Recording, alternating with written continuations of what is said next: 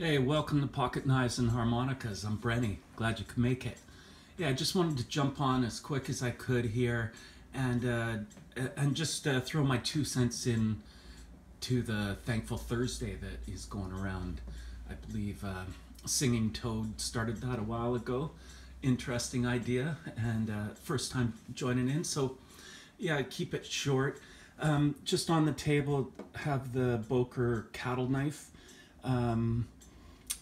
When I, was really digging into slip joints a little while ago, Jersey knife guy, I just watched every video he had, and when he showed this knife, yeah, I went out and spent, pretty much all my money on it. So, yeah, thanks, Jersey knife guy. I do appreciate you though, and your knowledge and sharing your knives with us. This one, the Buck Saunter, the first year it came out, 2022, I think it was, or something.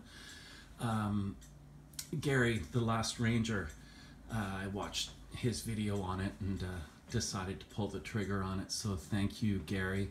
And yeah, really glad you're healing up, buddy. Good to see your videos pop up once in a while, and wish you all the best.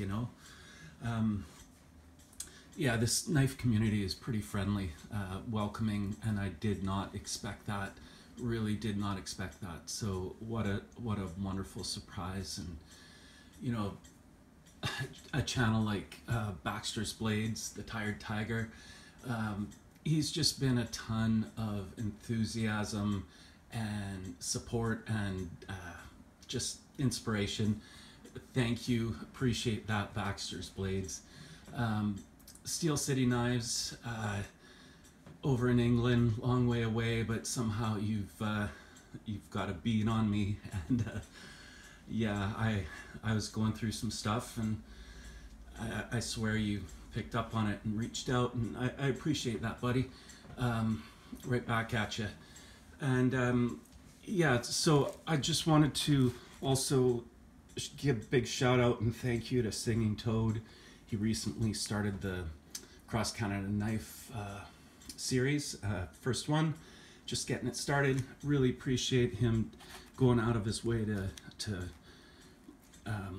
bring some of us Canadian knife guys together a little bit. So yeah, if you're Canadian and you're watching this or Singing Toad, let us know that you're part of the Canadian community, so that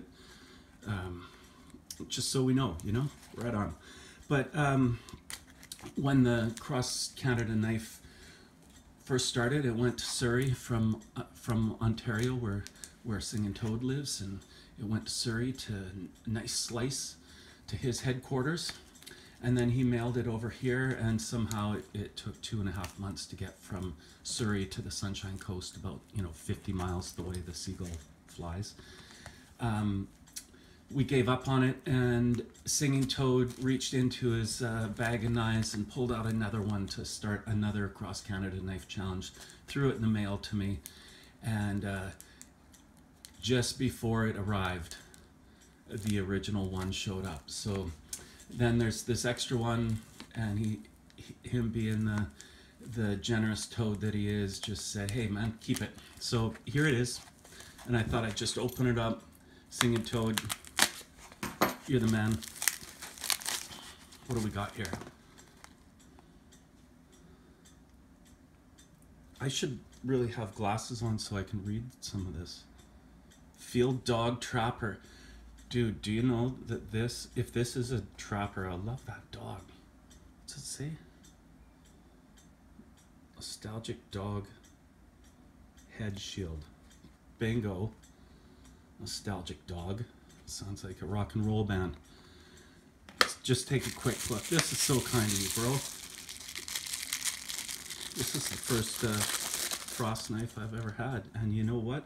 This is the first regular size trapper I've ever owned, dude. I've got a jumbo trapper, which is way too big. Look at that. It's a trapper. I have a trapper in my hand.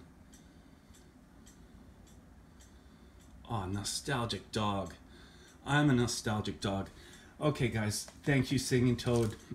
You'll be hearing from me, brother. And hope you're all doing well. Take care of your families, and that's it for now. Cheers.